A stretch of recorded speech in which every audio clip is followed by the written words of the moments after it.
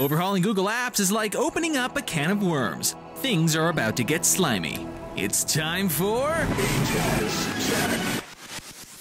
Hello and welcome to Ajazz Tech. I'm your host, Alex Arnosky. Let's start today with Google. Gmail is getting an overhaul. According to a video that was posted and pulled on Google's YouTube channel, we can expect to see some new features including a new interface for conversations, an action bar that contains icons instead of labels, user profile pictures next to messages, and a resizable interface. Many of these new features take notes from Ice Cream Sandwich, the latest version of Android. For example, conversations look similar to the new layout in Android 4.0's Gmail app.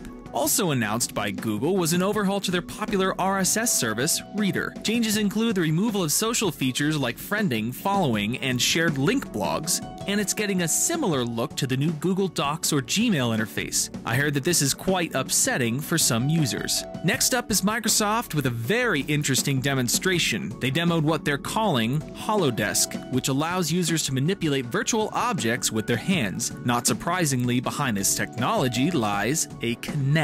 The demo included users manipulating virtual spheres, cell phones, and even a physics-based puzzle game. Speaking of gaming, the quote-unquote Xbox Next is rumored to be unveiled at 2013's E3, or to even be released that same year. According to some LinkedIn pages and a little sleuthing, there is already a next-gen Xbox team working very hard. Moving on to some Apple news, MacBook Pro stock seems to be running dry, which usually indicates a new product refresh. If rumors are correct, we should be seeing some new MacBook Pros next week with quad-core i7 processors with speeds of 2.4, 2.5, and 2.7 GHz, along with a dual-core i7 at 2.8 GHz. Finally today, I'm going to leave you with an app recommendation. Worms is one of my favorite franchises ever, and this week Team 17 released another gem called Worms Crazy Golf for iOS, which is also coming very soon for the PC and PS3. Worms Crazy Golf contains 3 18-hole courses,